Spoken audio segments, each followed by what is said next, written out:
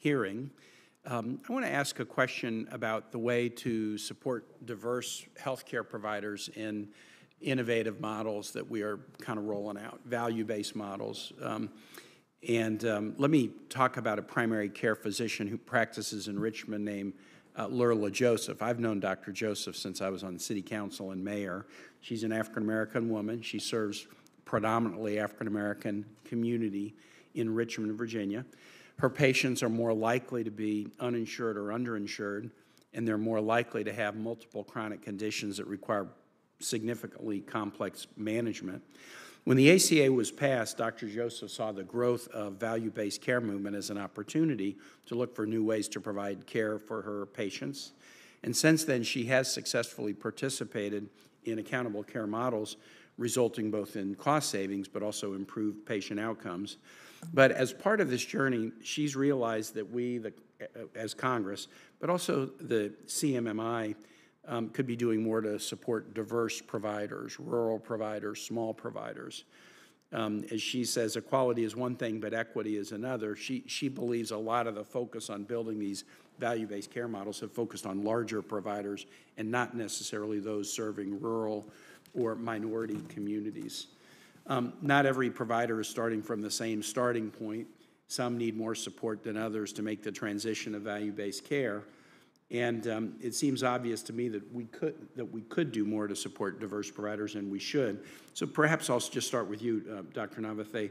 What more can Congress and the Center for Medicare and Medicaid Innovation do to support diverse providers serving their communities when it comes to these value-based care innovations? Thank you, Senator, for this very important question. So I think just taking one quick step into the root cause might help understand.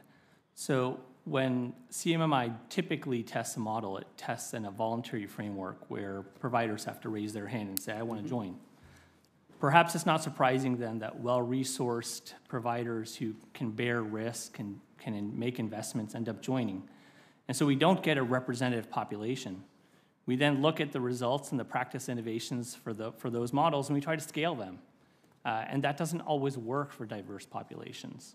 So I think as we think about what CMMI and others can do to help, kind of boils down to maybe three things. One, we need models that are really truly directed towards safety net providers, toward rural providers, toward providers that take care of diverse populations. So there's increased investment and technical support for them. Secondly, when we do voluntary models, we have to check for representativeness. We have to make sure that we're actually getting participation from those or create better incentives for that to happen. And third, rethink this paradigm of voluntary to mandatory. This idea that we're just going to let whoever raises their hand and then scale what happens. We might have to rethink that to begin with. Can I, and Mr. Chair, I'm going to get on a soapbox here that I wasn't intending to get on, but based on Dr. Navathe's answer, this equality versus equity thing. Some people seem to be really worried about the word equity. And yet you've just given a perfect example. Participation in a program, first come, first serve, raise your hand. That is as equal as can be. But it's not going to produce the right health outcome. It's not. When we started to finally deploy vaccines that were developed in COVID, we said anybody over 65 can get them. That's as equal as can be. But what we found after about 3 months of that was some people over 65 really know how to use a computer. And in my neighborhood, they were searching, Walgreens has it today, but next, and then it's the CVS across town. Those who had the computer and the time to use it, they were getting vaccines. And those who didn't have the computer or didn't have the time to use it or had a day job, even they were over 65 and didn't have the time to spend, they were not getting vaccinated. And then 90 days into the vaccination rollout, the communities that were getting hit hardest with COVID were being under-vaccinated compared to others. Now, everyone is eligible if you're age 65. That is an equality policy. There's nothing unequal about that.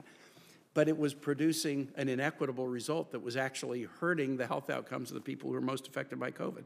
So we actually learned as we're then in the deployment of vaccines, and we switched to models where we're going to do vaccine clinics in public housing communities. We're going to do vaccine clinics in rural places where folks might not have the CVS so close to them as somebody else does.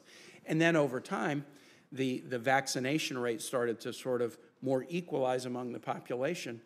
But to do that, we had to be intentional about it. And in the health space, I can think of about 50 examples of this where the policy that is an equality policy is not going to produce an equitable result, but maybe more importantly, it's not going to produce the result that's right in terms of the health outcomes that we're seeking. And so I really appreciate you sharing that answer. And Mr.